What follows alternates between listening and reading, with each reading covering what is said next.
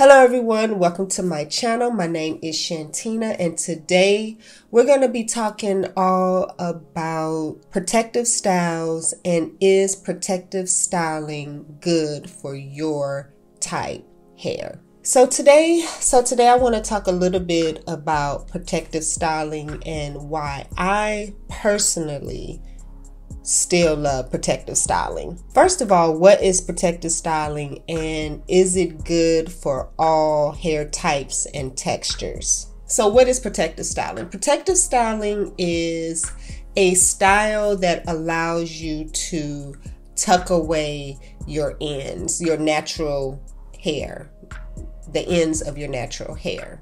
These will be your styles like twist, braids, high buns, wigs, weaves. I think that's pretty much it.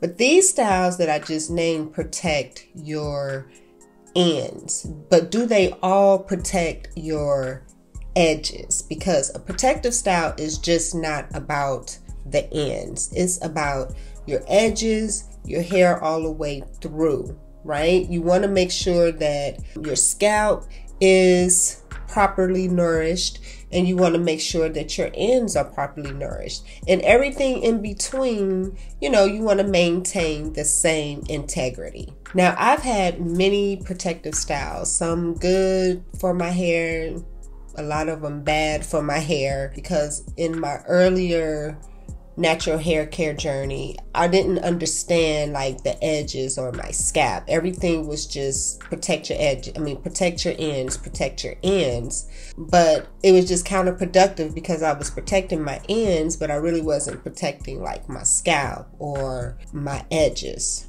And for me, protective styles are done best like every 3 weeks, 2 weeks, 3 weeks.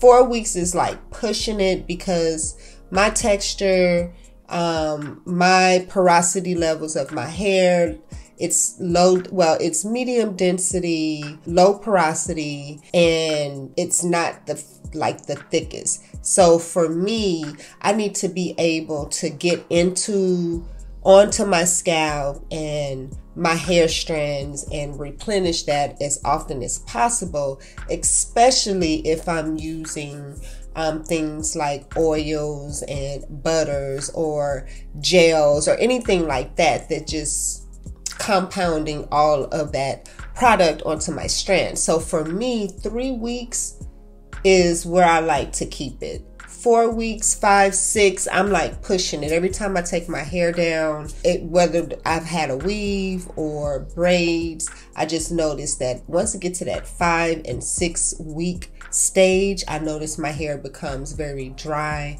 and brittle. So you definitely need to know your hair. You got to know your hair so you can know what type of protective styles work best for you. And the question is, well, which type of protective style is, best for you? And I would probably say, for me, the best protective style would be like when I twist my hair and just pull it up into a bun or a low bun, anything like that. The less pressure, the less tension on my scalp and on my edges is just a simple twist and tuck type of protective style. The one that does the most damage to my hair would be probably my most favorite protective style, and it's like a high bun or a high ponytail with like fake hair put into it.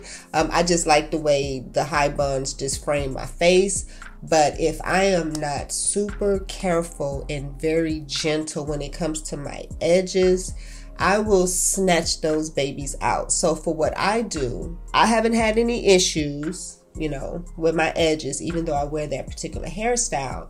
What I tend to do is use like a Jamaican black castor oil to kind of like massage or lubricate my edges before I put on any type of edge control or gel along the perimeter of my hair, because my hair is very thin.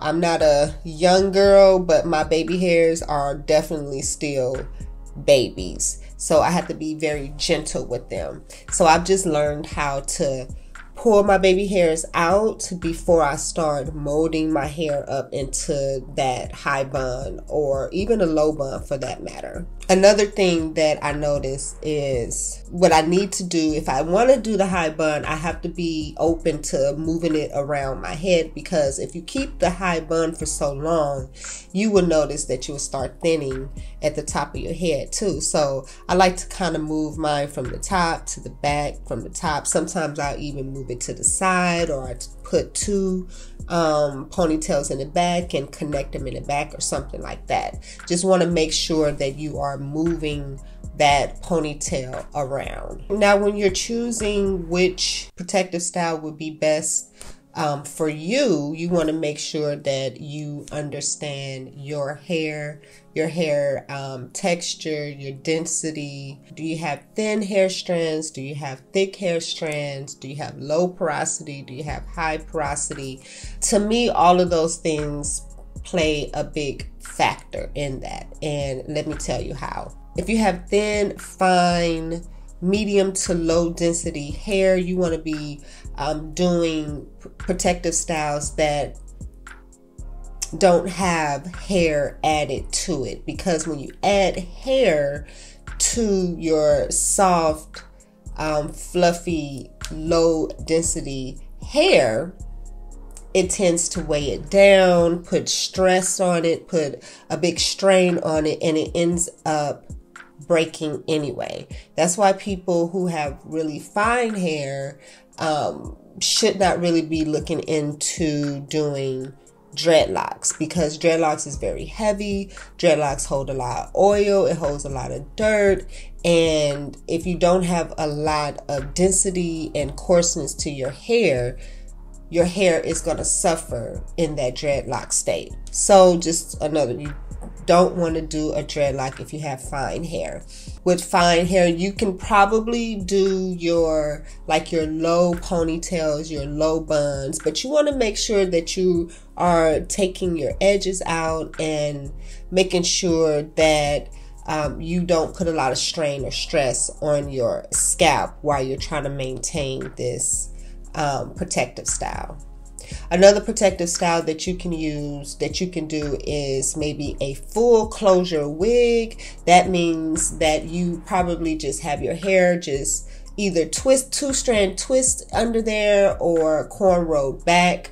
I do like that because you can take that wig off, get in there, still moisturize your hair, massage your hair, all the things that you should be doing when it comes to like maintenance and babying your hair. If you have thick, coarser hair, whether it is very fine or like medium, you can probably get away more so with a protective style where you can add hair to your already hair and it's not gonna be too heavy and too coarse or dense to handle the pressure of that, added hair for your protective style. So when it comes to coarser hair or thicker hair, you pretty much can do any protective style you want, whether it be cornrows back, two-strand twists, braids, puffs. The only thing that I would say is you probably want to stay away from like buns or tight ponytails, buns, whether it be at the top or in the back, because I know when you have thicker hair, you have a lot of hair, it's coarser, you're using a lot of products just to get it slicked down, and you're manipulating it in so many ways and different parts and pulling it all together, that by the time you get that big, beautiful, luscious hair of yours into a little bitty ponytail this size, your scalp has been stretched and so much tension is being put on your scalp that those type of protective styles is just not good for you. Okay, so you want to stay away from those tight ponytail type of styles if you have thick, coarse hair.